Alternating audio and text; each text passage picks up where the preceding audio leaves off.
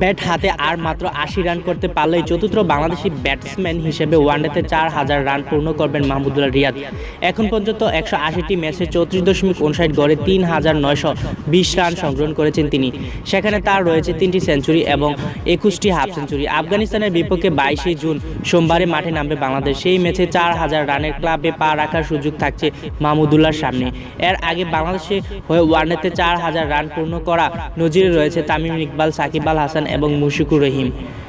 ১৯৮ ম্যাচে ৩৬.১৯ গড়ে ৬,৮০৫ রান নিয়ে সংগ্রহ করেছেন তামিম। শীর্ষে রান সংগ্রহ এই ব্যাটসম্যান রয়েছে ১১টি সেঞ্চুরি এবং ৪৭টি হাফ সেঞ্চুরি। তালিকার দ্বিতীয় স্থানে থাকা সাকিব এখন পর্যন্ত ২০৩ ওয়ানডেতে ৩৭.৪৫ গড়ে ৬,১৪২ রান করেছেন। ৯টি সেঞ্চুরি এবং ৪৪টি হাফ সেঞ্চুরির মালিক তিনি।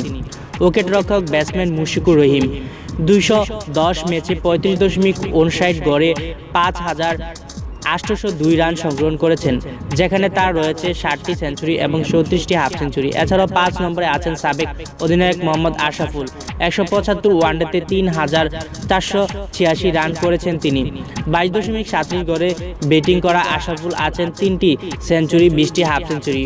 ওয়ানডেতে বাংলাদেশের সেরা ব্যাটসম্যান ১ নম্বরে তামিম ইকবাল ৬,৮০৫ রান করেছেন। ২ নম্বরে রয়েছে সাকিব আল হাসান ৬,১৪২ রান করেছেন। ৩ নম্বরে রয়েছে মুশফিকুর রহিম ৫,৮০২ রান। ৪ নম্বরে রয়েছে মাহমুদুল্লাহ রিয়াদ ৩,৯২০ রান।